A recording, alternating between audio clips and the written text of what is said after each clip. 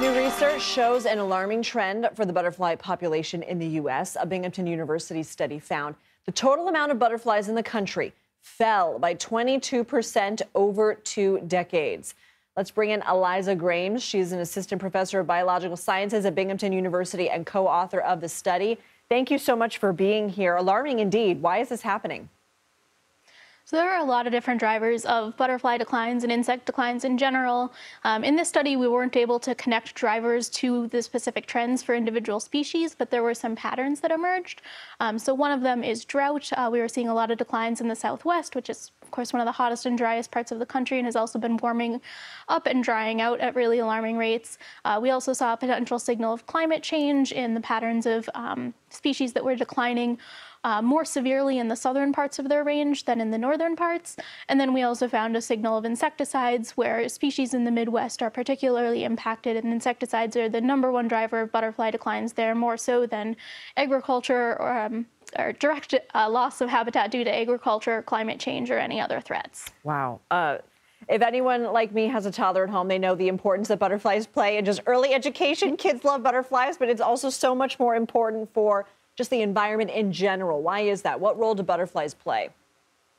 Yeah, it's like you're saying, everyone's inspired by butterflies. Yeah. They inspire art and literature and poetry.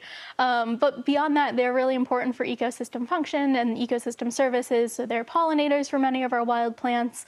As caterpillars, they're really important herbivores. And of course, they're also food for insectivores like birds. When you say pollinators, why should we care about that? So insects are really, really fundamental to pollination in terms of providing the pollination services that maintain all of the wildflowers and other plants, agricultural crops. Essentially, most of the food that we eat relies on insect pollinators. All right, so what do you hope that people take away from this? What do we need to be learning in order to either stop or even potentially reverse this trend? Yeah, one of the things that I think is really hopeful when it comes to insect conservation, and especially butterflies, is that there are little actions that individuals can do that actually do have big impacts on populations and their ability to recover. Most insects are already living on the edge of a knife where they have really high mortality at early life stages.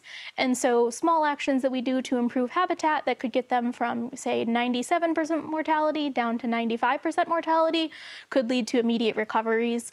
This is things like leaving a sort of a messy yard, leaving a strip of lawn unmowed so that there are floral resources, planting native wildflowers in gardens, and supporting policies that benefit insect conservation. Those are easy, actionable things. Eliza Grames, thank you so much for joining us.